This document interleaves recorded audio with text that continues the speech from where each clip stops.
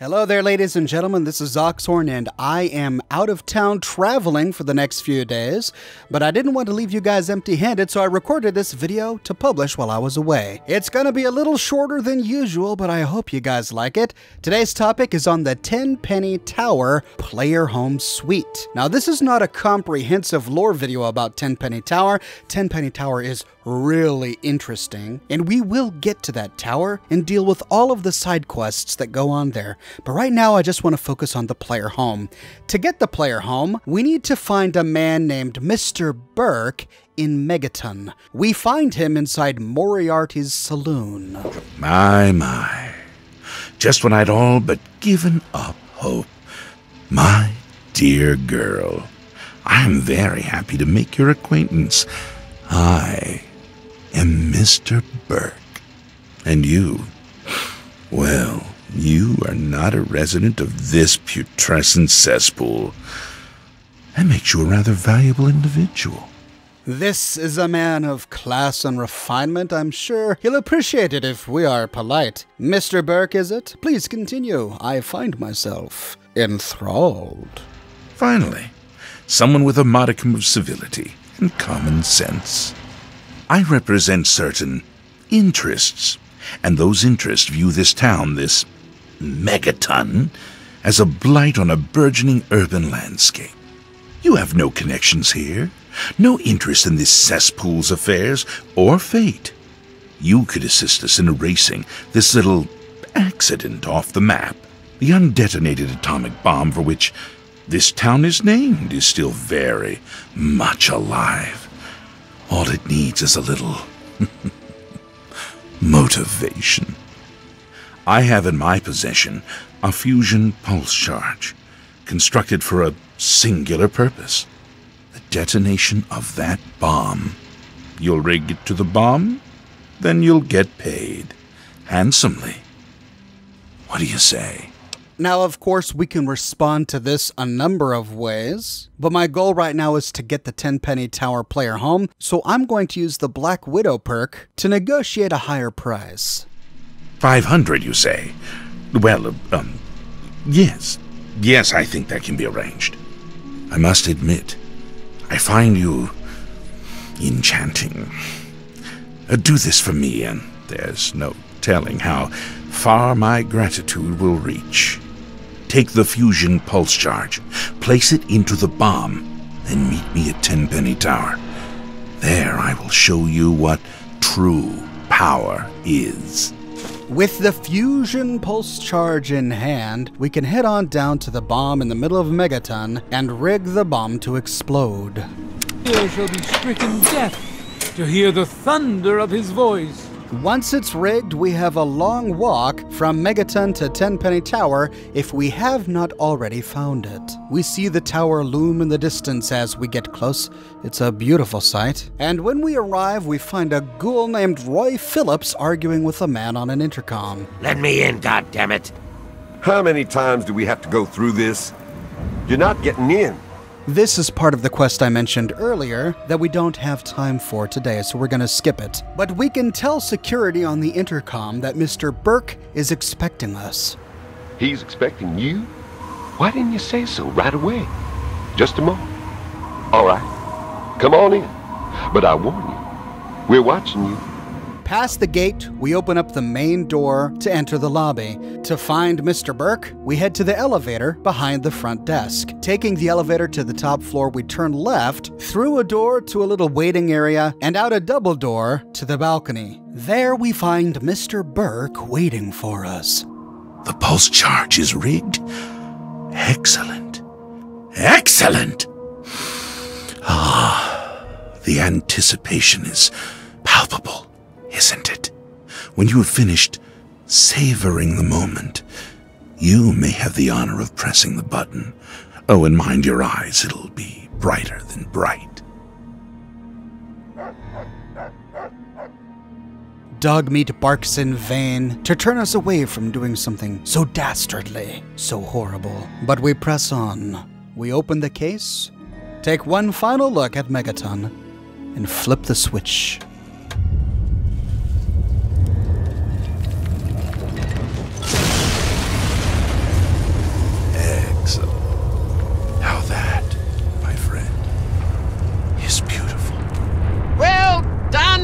Mr. Burke. What a grand display of fireworks. I almost wish there was another nuke we could detonate. You don't see that very often. I'm glad you're pleased.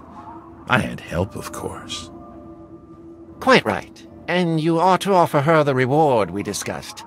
Now, all this bright light and wind has given me quite a thirst. Where's my scotch? I'll send someone up as soon as I've completed business with our friend here.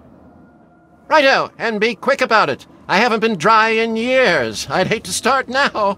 We then go to Mr. Burke to claim our reward. My God, what transcendent beauty! What purifying light! Allow me to collect myself, as I'm sure you're anxious to collect your payment. I have been asked to extend to you an invitation to reside at Tenpenny Tower. Here's the key and deed to your new master's suite. It's on the top floor, first door on your right from the elevator. Enjoy your new accommodations.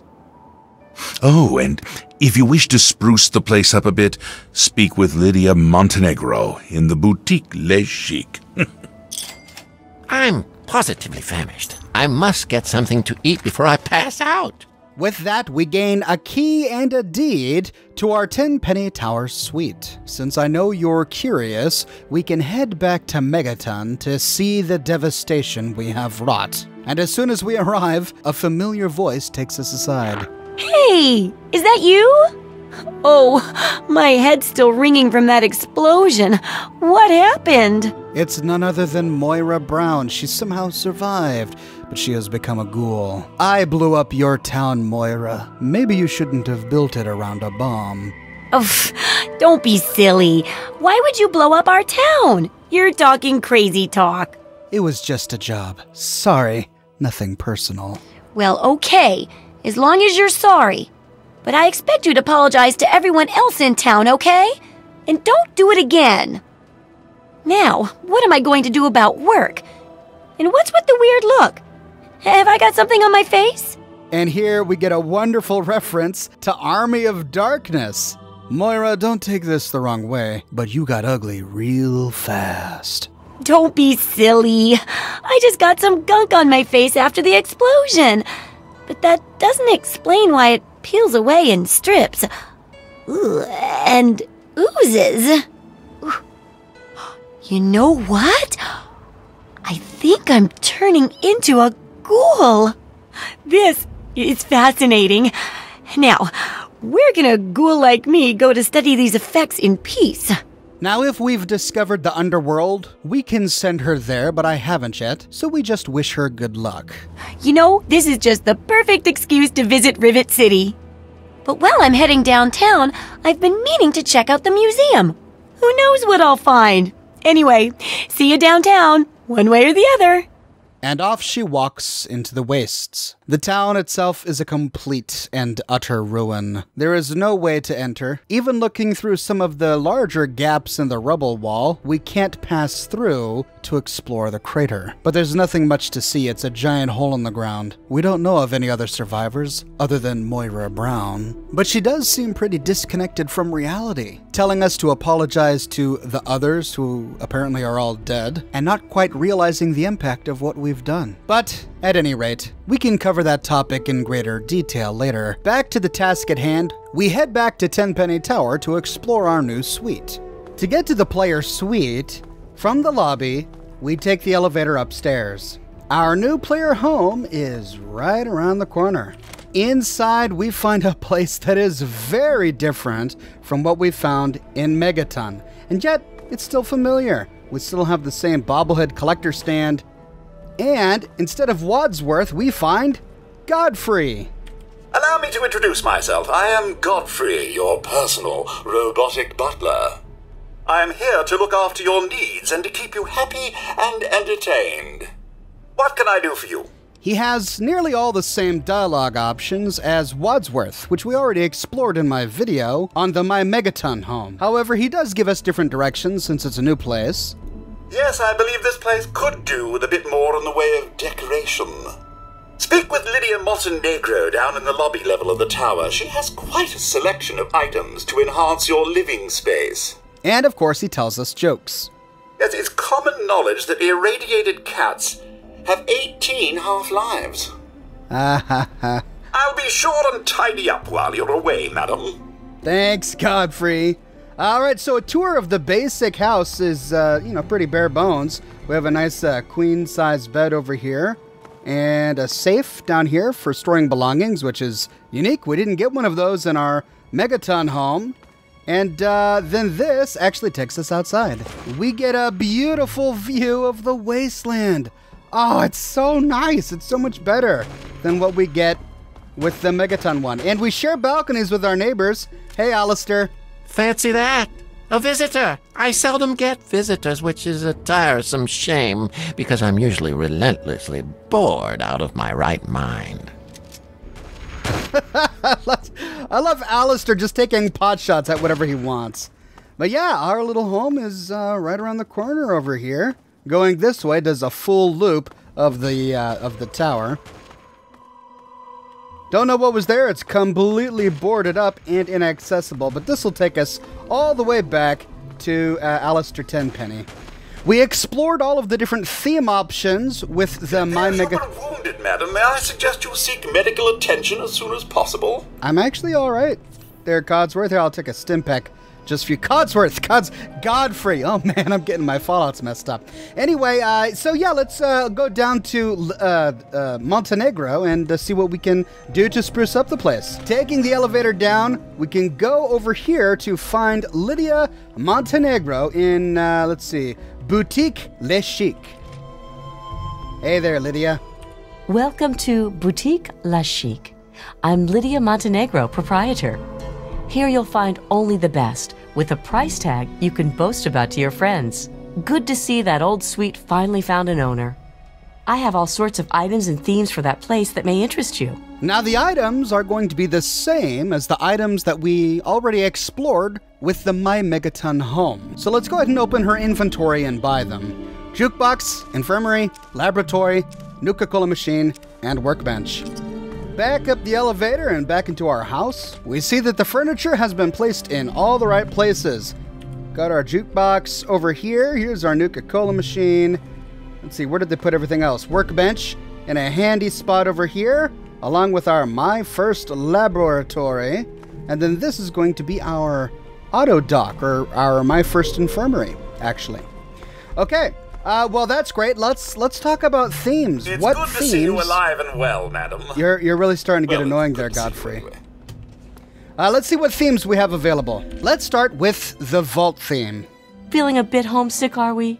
And here we are. Most notably, the lighting is very different. Instead of that amber sort of candlelit glow, we've got an almost clinical glow going on due to all of the fluorescent lights.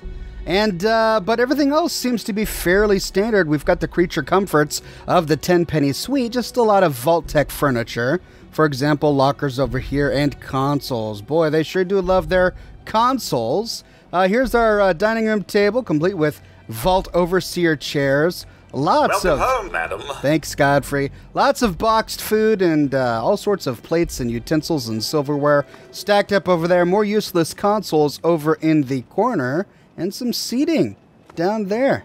And of course, more consoles over there. I like the lights on this one. And there's a nice touch. We've got a vault sign above the door that says apartments.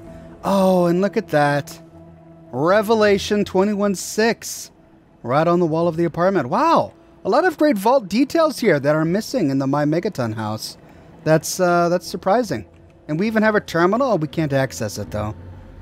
We get the mainframe in the My Megaton house. It's good to see you alive and well, madam. But instead of a mainframe... Well, good to see you anyway. Wow, shut up, Godfrey. Instead of a mainframe, we just get the mainframe terminal. All right, let's go check out the other themes. Let's try the Raider theme. Into the blood and guts look, eh? And it's a horror show, just like we came to expect. Bodies and graffiti over here. Looks like it's more of a horror show than it was at the My Megaton house. Look at all of this viscera and blood and guts on the floor. Which makes me wonder, I've got the same question about Moira back at Megaton. Where did they get all these bodies? I mean, did they go out and murder people just for these decorations? Oh, look at that. Oh, it's disgusting. On the podium and pedestal, we've got some graffiti on the headboard there above the headboard. Where did all these bodies come from? Ah, look, they do look like raider corpses. This one's in raider armor, but some of them do look like settlers. Ooh, skulls sticking out of that one. Oh, nasty. And blood puddles on the ground with plenty of graffiti. And there's the big nuclear explosion. Ooh, bloody handprints on the wall and everything. And a grill. Oh, are we supposed to think that we're grilling up human meat on the grill? Is that what this is? Am I a raider cannibal? Well, there you go. That's the raider theme. Let's see what else there is. Let's try the Wasteland Explorer theme. And the lighting is much more homey. As we can see, it's been toned down a little bit, the fluorescent light. There's posters on the wall and lots of signage. That's something typical with this Wasteland Explorer themes. Everything's a little bit more brown, a little bit more earthy. I like it a lot. Some of the same posters on the walls, but some new ones. I don't recall this United States propaganda poster on the wall over there. More posters over there, a Giddy Up a Buttercup advertisement. And here is our big picnic table, complete with a hunting rifle on top. I hope things are going well for you today, madam. They are, Godfrey. Thanks for asking. There's our collection of human skulls and Brahmin skulls, I'm guessing. Oh, and look, there's the Lone Wanderer motorcycle. It is gorgeous. Oh, and that's new, a mannequin in the corner. I don't believe that was there in the previous one. Ooh, these mannequins are nasty and creepy looking. Sugar Bomb Snack Cereal. Explosive. Great taste. Alright, this was my favorite one for the My Megaton house, but we're not done yet. Let's keep exploring. Let's try the science theme. You're the intellectual type, eh? And everything takes on a bit of a greenish hue inside with the science theme installed. But we've got some blackboards and chalkboards on the wall, just like we would come to expect. And these, I think, are new. These x-rays on the walls. These look familiar, though. Didn't we see these in Fallout 4? I think we saw some of these in Fallout 4, with the notable exception that there was a Deathclaw x-ray. Yeah, so we've got a bunch of x-rays on the wall. That's cool. That was missing from the Megaton house. Lots of science equipment on the table here. And a chair, a high-tech science chair. Here's sitting right here by the typewriter for taking down notes. Another one of these electric tape reading machines. It's good to see you alive and well, madam. Reminds me of one of those good to see you anyway. Newspaper readers that you would find in a library. Lots of decorations on the shelf over here. The lighting is really nice. It's easy to see. It's easy on the eyes in here. And there you go. That's about it. Thankfully, those mannequins are gone. Those mannequins were pretty awful. All right, moving on to the next one. Next up is the pre-war theme. We've got some warm lighting on the inside here. A refrigerator over here in the corner. That's new. Where was it before? I'm realizing that there wasn't a kitchen before, was there? Yeah, I don't believe there was a kitchen in the past ones, but looks like we've got a clean refrigerator over there. A new photograph or painting, although it looks really burned and ripped. A teddy bear on a pedestal over here. And here's that little trike, and there's the doghouse. Whoa! What? What? We've got a stuffed dog meat? Oh, this is really horrible. Why would we have a giant white doghouse here and a stuffed dog meat taking up space right next to a bathtub that's just been plopped right down in the middle of the floor? Oh, this is weird. And here's our oven, our cooking area. Well, I guess it does beat a grill in the middle of the floor. That's strange. What a weird space. Yeah, this is a weird space. Now, furniture was the primary identifier of the pre-war theme with the My Megaton house, and we've got some of the same furniture over here, and the rugs on the floor. Lots of big, beautiful rugs on the floor. Here's an entryway rug and even a welcome mat. All right, it's feeling rather homey. But I believe we have one more to explore. Let's check it out. Let's try the love machine. Feeling a bit anxious, perhaps? And here we go. We've got a love machine theme going on. Lots of Christmas lights. Pink and yellow Christmas lights in the ceiling. It's a little bit darker, a little bit moody. And wow, look at this love nest. Look at this big heart-shaped bed. Very similar to the other one at the My Megaton house, only this erotic lighting sculpture is now hanging directly over the bed. And we've got some of these horrible mannequins hanging out in the corner. This is fitting, though. A bunch of clothing on the bookshelves. Although I suppose there should be books on the bookshelves. Lots of cups and silverware over there. A little reading nook over here, complete with a book on a pedestal. Hey, there's lying congressional style. Just like we found in the My Megaton home. Because lovers are all liars, apparently. Over here we've got a big Christmas tree with lights hanging out of it. And then back here we've got even more of these weird mannequins. Many of which are missing heads and limbs. Not sure how that's part of a lover's nest, but there you go. So this is the bulk of it. We've got a bunch of lights and erotic art. That is the Tenpenny Tower Player Home Suite for Fallout 3. A pretty spectacular player home, but you gotta blow up Megaton to get it, which is a bit of a sacrifice, I have to say. Although Alistair Tenpenny is a fascinating... Thanks again for your part in paving the way towards progress. Oh, you're welcome, Mr. Burke, although I don't know how that's progress, but you're welcome, Mr. Burke. Tenpenny is a fascinating character. Never fear, this is not my Tenpenny video. I just wanted to show off the different themes we have access to with this suite. I will be creating a dedicated video to Tenpenny Tower because it is a rich place with lots of interesting lore. Ghouls that are trying to get in, Alistair, and the rich people who are trying to keep them out. Not to mention Mr. Burke and his sadistic, insidious desire to destroy a bunch of innocent people at Megaton. We will explore all of that in an upcoming video. But like I said, I am out of town right now, so I put together this quick video just to give you something for today, and I hope you enjoyed seeing all of the unique themes available for the Tenpenny Tower home in Fallout 3. Let me know your comments or questions in the comments section below. I read all of my comments and I use your comments as inspiration for my future videos. I publish a new video 6 days a week, so be sure to subscribe and click that bell notification button to find out what I publish tomorrow. And I've got a t-shirt shop, folks. I have a wide range of Fallout and Oxhorn inspired shirts, so if you'd like to see what I have available, you can find a link to my shop in the description below. And if you like what I do and you'd like to support me in a more personal way, consider becoming one of my patrons on Patreon. Patreon subscribers gain access to a private channel on my Discord server, as well as a bunch of other cool Oxhorn perks. But more than anything, ladies and gents, I'm just so glad you're here watching this video with me today. Thank you so much for watching, and I'll see you tomorrow morning, bright and early, with a brand new video.